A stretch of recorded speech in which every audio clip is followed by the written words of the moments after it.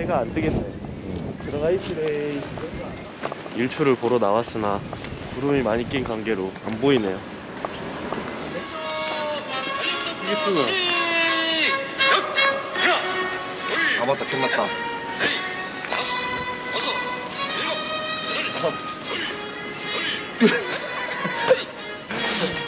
아 알아, 이렇게 왔다. 딱 기억난다. 나 이거 어려웠어. 기억 안 나.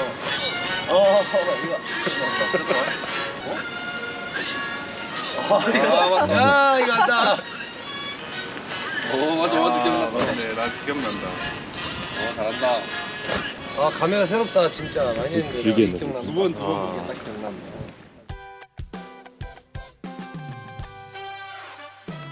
네, 별빛 같은 나의 사랑아에 이어서 또 한 번 서른도 선배님의 곡을 받게 되었습니다.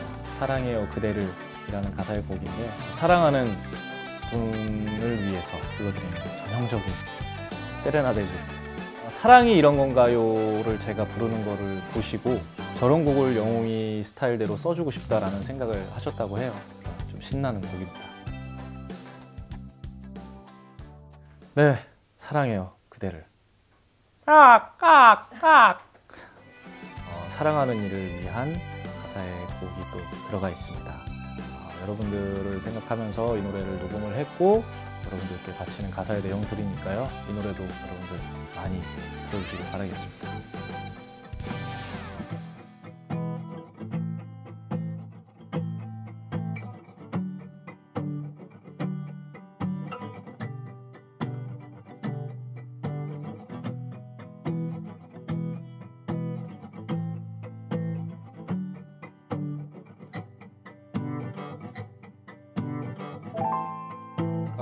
사랑해 진짜라는 곡은 이미 곡은 여러분들께서 너무나도 잘 알고 계신 가제목 사랑해라는 곡이 사랑해 진짜라는 제목으로, 컨셉이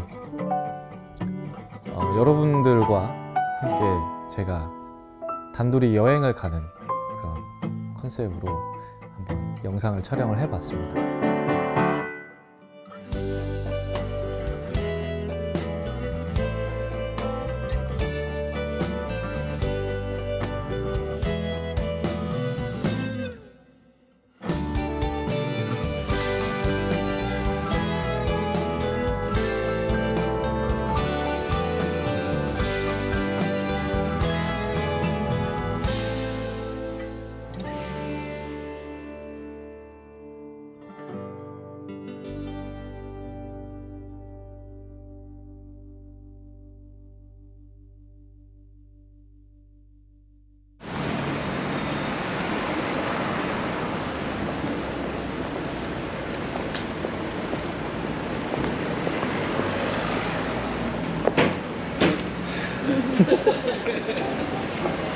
다시? 잠깐 한번 볼게요.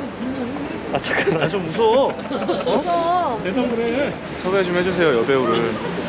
못하겠어요. 상당히 괴로웠어요. 카메라 감독님이 우리 덩치 큰 남성분이셨고요.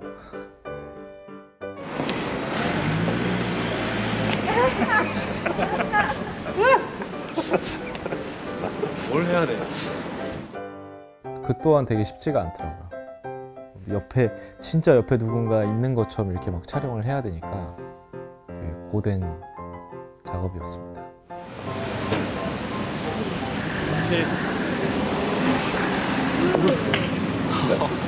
좋아. 아주 좋았어.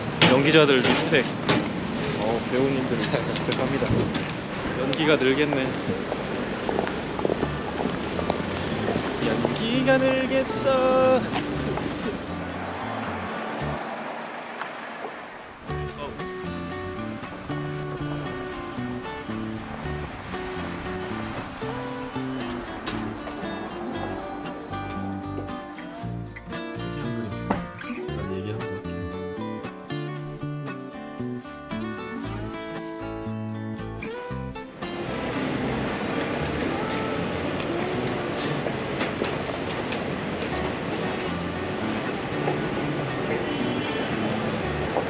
샐러드? 샐러드 뭐 먹을래? 봐봐 이거 진짜. 야. 아유 소름 돋아. 소름 돋아. 그래, 잠깐만.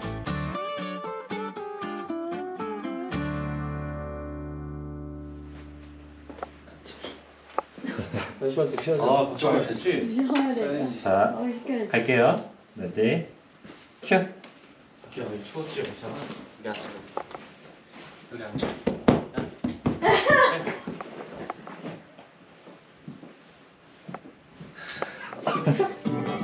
지나간 세월이 약속하지 않아 그대 만난 순으로 피어날 내일기에 그대 내게 와줬으니 나 진짜 당신만을 사랑하고 사랑해 내 삶의 반쪽 그대만을 나는 그대하고 있어 나는 그대를 사랑합니다. 잘했네. 나중에 이벤트로 밴드 연주자들이랑 다 같이 한번 2배속으로 한번 해도 재밌을 것 같은데? 나는 어떻게든 할 거야. 근데 드럼이 못 맞춰. 그러니까 나는 어떻게든 할 건데 이제 연주자들이 죽지. 연주자들은 어떻게 해? 기타도 뚱띵띵띵띵띵띵띵 이거 못해.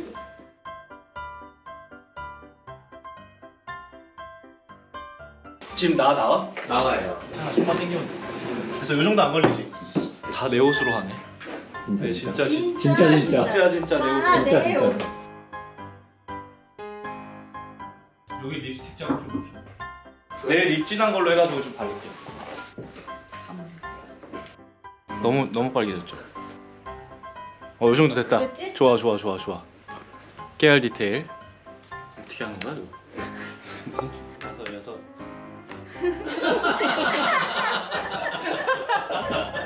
그냥 그렇게 해.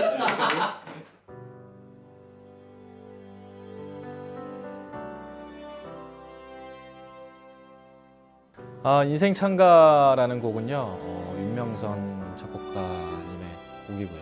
제목에서부터 느껴지듯이 가곡의 느낌도 납니다. 전형적인 엔딩곡의 느낌도 많이 나고요. 인생을 위로해주는 약간 그런 느낌의 가사들로 구성이 되어 있고 저도 매일매일 불러보고 싶은 그런 곡인 것 같아요. 지금 우리의 현재 삶을 있게 해주신 우리 윗세대 많은 분들께서 이 노래를 들으시고 좀 많은 위로를 받으셨으면 하는 마음으로 이 노래를 녹음을 했습니다. 찬란한 순간이여 영원하라 라는 가사가 있는데요. 그 가사 그대로 여러분들의 찬란한 순간들이 영원하시길 바라는 마음입니다.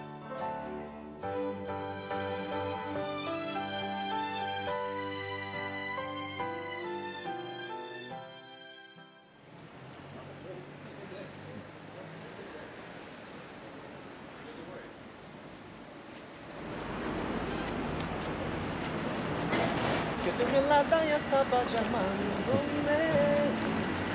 Pues no me que yo voy.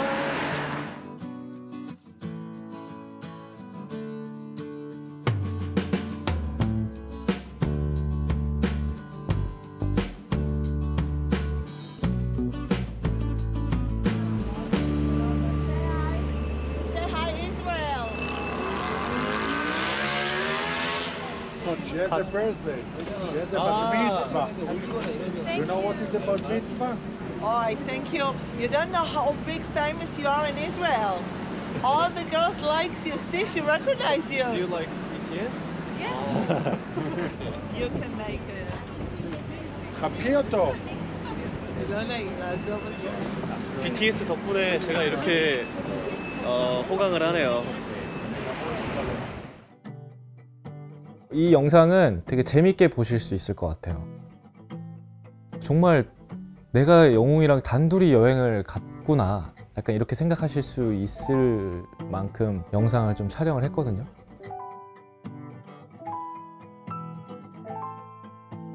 그리고 배경들도 너무 예뻐가지고 실제로 여행을 온 듯한 그런 느낌을 또 받으실 수도 있을 것 같고 사랑에 진짜 뮤직비디오 여러분들 재밌게 봐주시길 바라겠습니다.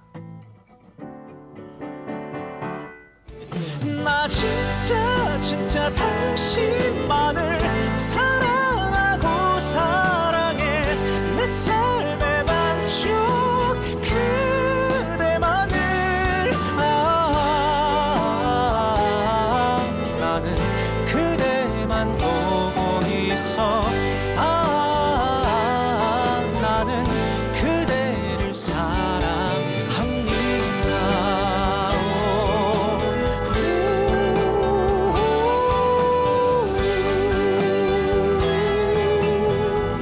그대를 사랑합니다.